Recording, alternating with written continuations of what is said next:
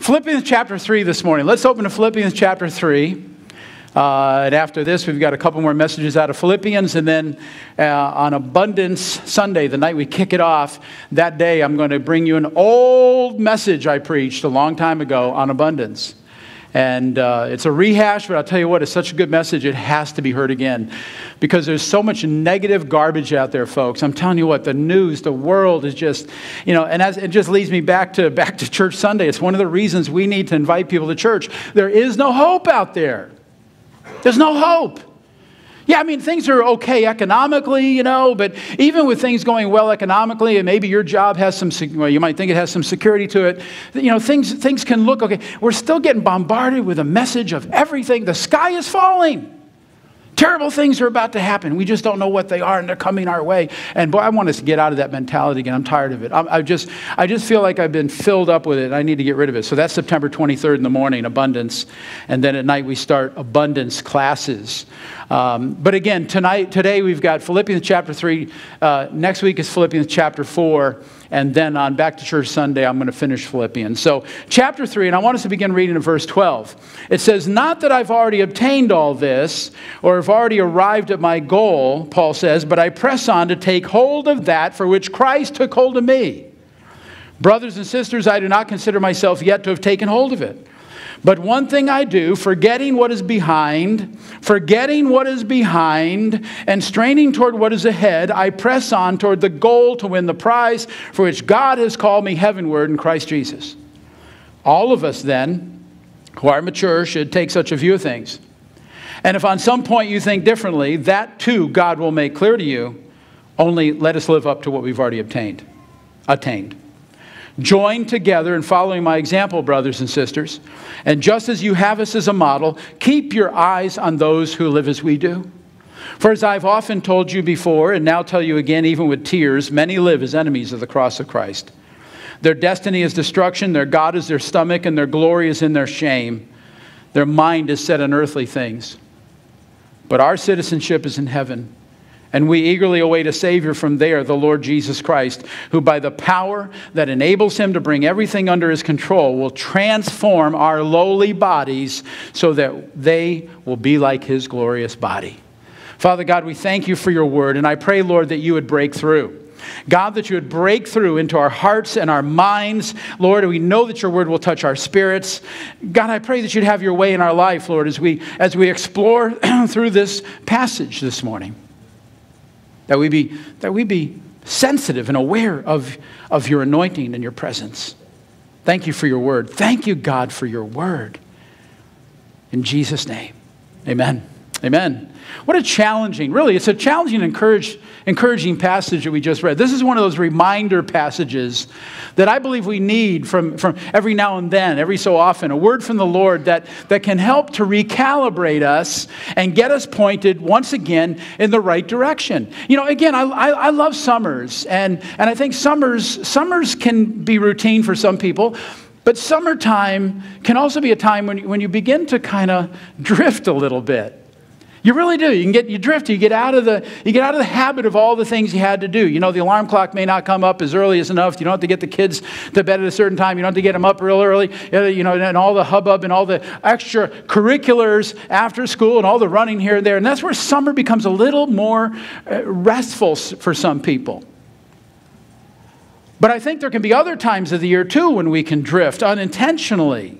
I look at the Christian life as this constant need for readjustment, constant need for recalibration, and this passage fits the bill. For me, this passage is a reminder to get back on track. And so it's really fitting for today, for right now. If you consider these 3 paragraphs, Paul is writing to this church in Philippi, may have been one of his final letters. We do know that he was writing them from Rome, and he was incarcerated, he was in prison.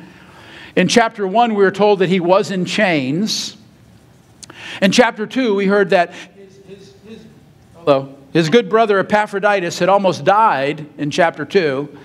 Possibly Epaphroditus had gotten ill. The prisons were deplorable back then. He may have been with Paul and contracted pneumonia or tuberculosis or some other dreadful disease.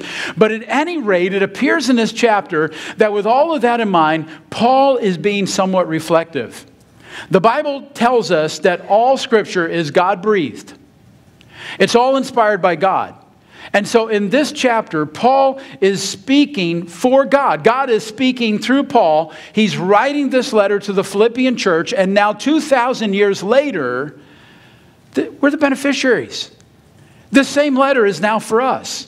God is speaking to us through the Apostle Paul. But here's my point. God's word to Paul, through Paul, became God's word to the Philippians, and now it is God's word for us. I want you to believe that this is God's word for us, and it's for today. God wants us to acknowledge what the Apostle Paul has shared with the Philippians way back when. And in the 12th verse, we see that Paul is reflecting on his life. Specifically, how that his conversion has brought about a completely new assessment of his goals.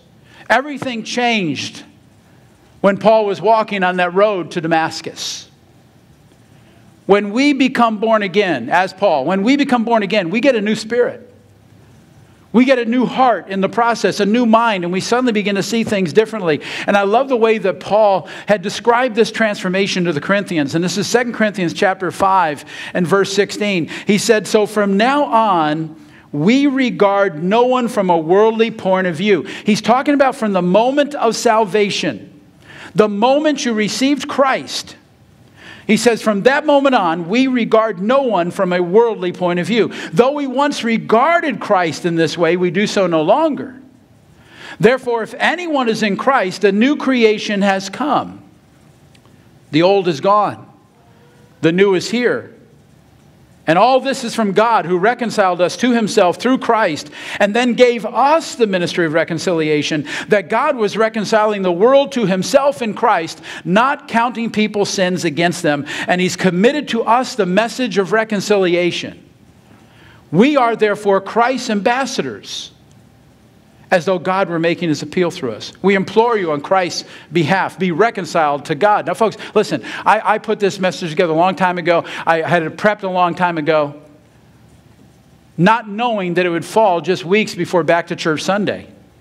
Think about how this one passage out of Corinthians truly speaks to what we are supposed to be doing. We are therefore Christ's ambassadors, verse 20, as though God were making his appeal through us. It's not as if. He is making his appeal to people you know through you, or at least it's supposed to be that way. Amen?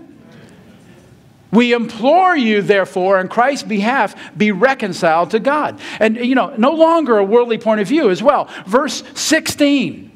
Verse 16, no longer a worldly point of view. No longer do we see things from a worldly and temporal and earthly perspective, because as Paul tells us, the old has gone. It's been completely replaced by something brand new. It is as though we have been born anew. It's as though we have been born again, born a second time. And so you see, I believe that we need to, every one of us needs to absolutely take inventory of our lives every now and then. Now, this is a great message for, the New Year's. That's when businesses like to take inventory at the beginning of the new year so they know what they have to pay tax on, inventory tax, etc. But I believe that we need to regularly make an assessment, take an inventory of our lives and our goals, and make sure that they're on the right track. When I think back to my own conversion experience, wasn't quite like the Apostle Paul's, or he was known as Saul of Tarsus at that time, but my own conversion experience was very drastic. It was very radical. It was like night and day. I went from drunkenness and debauchery to righteousness and salvation in one day. In fact, really, in the time it took to say one simple prayer. One simple prayer. The sinner's prayer, we call it. My life was radically changed. It's like the Apostle Paul described my transformation when he wrote these words. 1 Peter chapter 2, verse 9, he said, "Of him who called you out of darkness and into his wonderful light." He called me out of darkness into his wonderful light. In a moment, in Jesus' name, amen, prayer ended, everything changed in my life. Everything totally changed. Everything looked so different. I didn't realize it at first. There was a sense of lightness. I didn't realize, but the next day, suddenly I began to realize that Desires were gone. Desires that were there were gone. You see, before I went to that meeting and gave my life to Christ, my desire was to hit the bars. I never made it to the bar that night. Every morning prior to that one, I woke up and I would have at least a quart of beer. That would be breakfast. And then one about midday and one at lunch. A quart. And all of a sudden, that next morning, I woke up. What had been so routine for me, I'd done it for about a year and a half. It had become a habit. It had become so routine. It was suddenly gone. The desire wasn't there. I didn't give it a thought. And then I realized somewhere halfway through the day, my gosh, I don't care about alcohol anymore. My life was suddenly changed in just an instant. The moment that I became born again, by the Spirit, I suddenly became aware that I'd been living in a world that was upside down. I thought it was normal, but it was actually upside down, where wrong was championed as right, where common sense was no longer common, where basic wisdom was shunned for being too limiting. And that's the world we live in today, isn't it? And I didn't realize this until I read this one single verse out of Acts chapter 17, verse 6. It's following a sermon by Paul and Silas in a Thessalonian synagogue. But after they preach, there's a riot that breaks out. And those early believers at that point, at that instant, were being accused. To the governmental authorities, they were telling the governmental authorities, these men are turning the world upside down. Do you remember that scripture? Acts 17, 6. And of course, we know what the reality is. The apostles were actually righting the world. It was already upside down. But when you live in an upside down world and suddenly things go the other way, you assume that it's being turned upside down. And herein lies the problem and the very reason for every one of us needing to take an inventory of our lives this morning and to make sure that we have an assessment of our goals. We live in an upside down world. And those without Christ have only a skewed vision of reality, of what life can be. You know, for example, just think about marriage for a moment. Consider marriage for a moment. Christians are supposed to believe in being yoked to another person of like precious faith. Right? Paul talked about being equally yoked. Christians are supposed to marry Christians. We also profess in a belief that marriage is until death do us part. And we also are supposed to believe that marriage by definition can only be between a man and a woman. And yet, sometimes I see people who give no concern, I'm talking about Christians too, for their religious or spiritual differences. Christians today tend to treat divorce like an option just as often as non-Christians, according to statistics I've read. It's possible. The Supreme Court has rewritten the definition of marriage. We live in an upside-down world. Hello? We live in an upside-down world, folks, where sin is not only tolerated today, it's exalted. It's flaunted. It's legalized. Because it's government sanctioned, and because it's government sanctioned, a lot of Christians want to buy into it. The government says, okay, it's not illegal. Really, we don't live in a state where marijuana has been legalized. But I really wonder what's going to happen to a lot of Christians once it is. So you're going to say, what does God think? I don't care what the government thinks. What does God think? And today again, looking at the society around us, commitment is no longer a quality of character. Integrity is nothing more than an expression of naivete, really. You see, when I became a Christian, there was a new way of thinking. I don't think in a worldly way anymore. I have to force myself to think in a worldly way. When I listen to these talking heads and these TV commentators who are trying to give me their spin, I have to try to outthink them in my own mind just to maintain my sanity. So I have to, to understand them, I've got to kind of go back a little bit to say, oh yeah, I could see that if I was a non-Christian. I'd think that way. And to think like a Christian oftentimes makes you appear rather naive, doesn't it? But I'm telling you folks, because of this, we need to take a good hard look at our own lives, and we need to see if we've shifted in any of our personal values. Again, as Paul's exhorting us in this 3rd chapter, Philippians, we need to take an assessment of our goals, because frankly, our goals are going to influence our values. I believe that our goals are going to determine our convictions.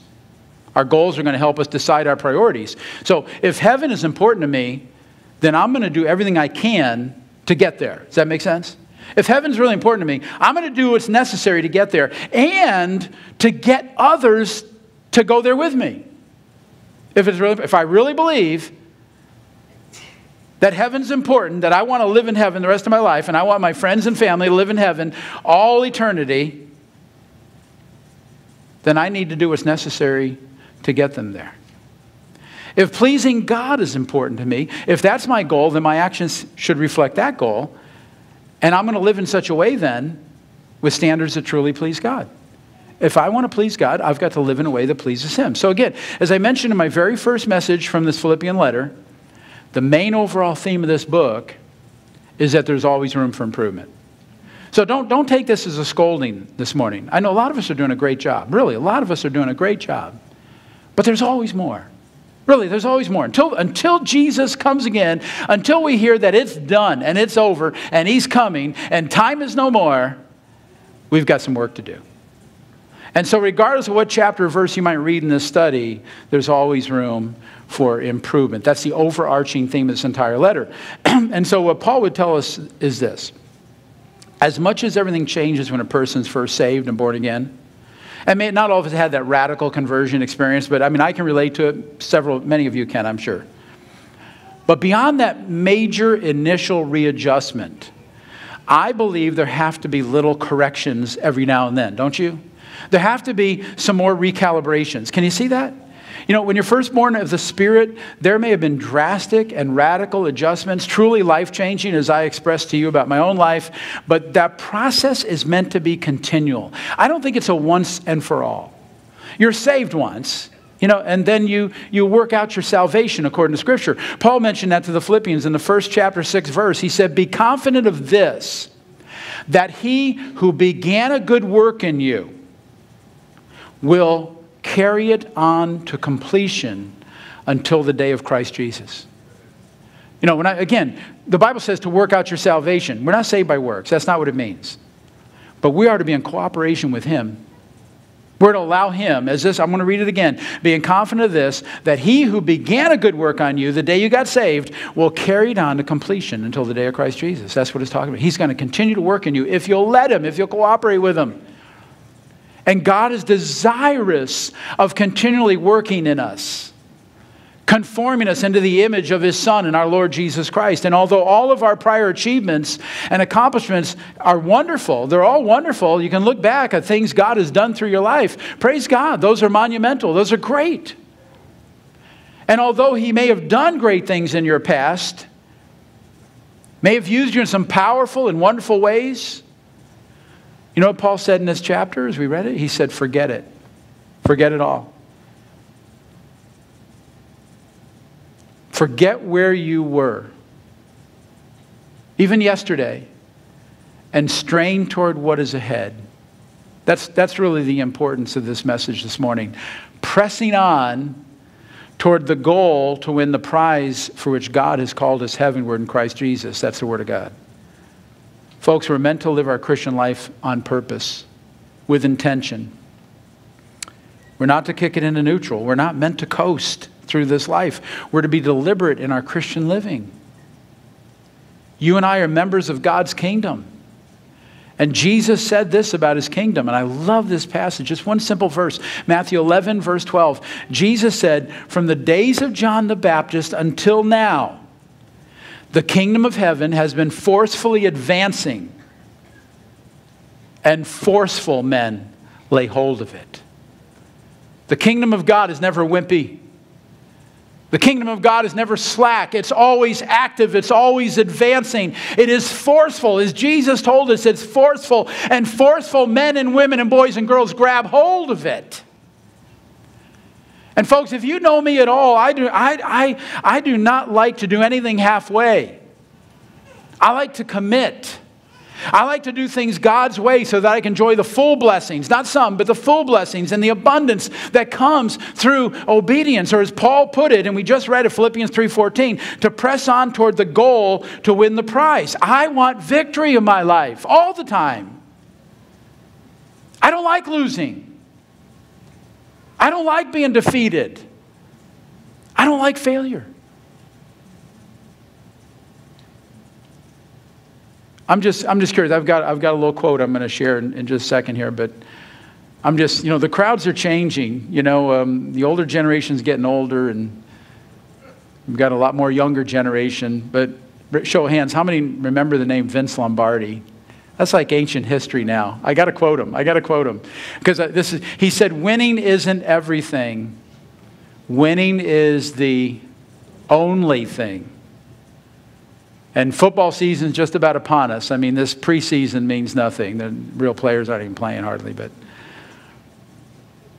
I thank God that our encouragement and our drive and direction doesn't come from football coaches. As bold as that statement is, winning isn't everything. Winning is the only thing. Our encouragement comes from great members of God's great hall of faith in the book of Hebrews. I mean, like the Apostle Paul. What a great mentor for every one of us. Because you see, he too was obsessed with victory. Paul was obsessed with victory. I want you to look with me at 1 Corinthians chapter 9, verse 24 through 27. Paul says, do you not know that in a race all the runners run, but only one gets the prize? Run in such a way as to get the prize. Everyone who competes in the games goes into strict training. They do it to get a crown that will not last, but we do it to get a crown that will last forever. Therefore, I do not run like someone running aimlessly. I do not fight like a boxer beating the air. No, I strike a blow to my body and make it my slave so that after I preach to others, I myself will not be disqualified for the prize. I mean, he keeps mentioning prize. Isn't it interesting that he mentions that word? Prize. And he mentions training and competing and winning and straining and striving and pressing on in the letter of the Philippians. They're all deliberate action words, folks. There's nothing complacent. There's nothing docile about these verbs. But understand, to win requires training and planning and strategy. He said in 1 Corinthians 9:25, everyone who competes in the games goes into strict training. If you're going to compete, you're going to train. Common sense, isn't it?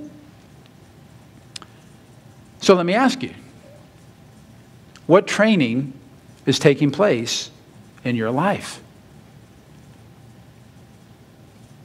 What training is taking? You guys did nothing yesterday. I did nothing yesterday. It's like, it was a break from training, though, wasn't it? It was a break from training. It's kind of interesting how that fit. What training is taking place in your life? I want you to ask yourself that. This is a time for reassessment today based on where we are in the letter to the Philippians. What deliberate spiritual training events and exercise are part of your routine? You understand what I'm saying? What is part of your life that is strengthening you spiritually? Paul told Timothy, bodily exercise profiteth little, but godliness has value for all things. Godliness has value for all things. So, do you study the Bible by attending a weekly group Bible study? Let me just go through a little checklist with you. Do you attend a weekly, we have a Wednesday night one here, you might have another one you can go to during the day, I don't know. But is there a weekly Bible study group where people come together and share and study the Word? Do you put yourself into any venue whereby you can learn something new? Gain a little more wisdom and knowledge from God's Word? Find some application? Do you intentionally do the things that will facilitate spiritual growth in your life?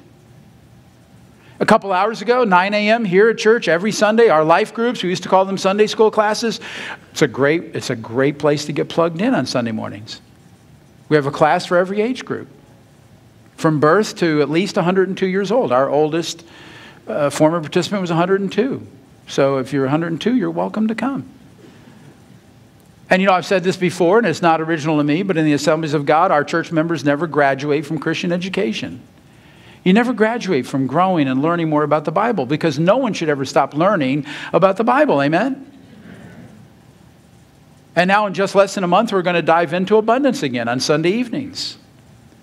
You're going to have the opportunity to choose. You can learn about financial peace. You can learn how to eat and live more healthfully. how to do well with single parenting, and there are going to be a couple other adult studies. Never mind what we have for the youth. We've got some exciting things for the youth group. We've got great things that Miss Lucy's planning for the children.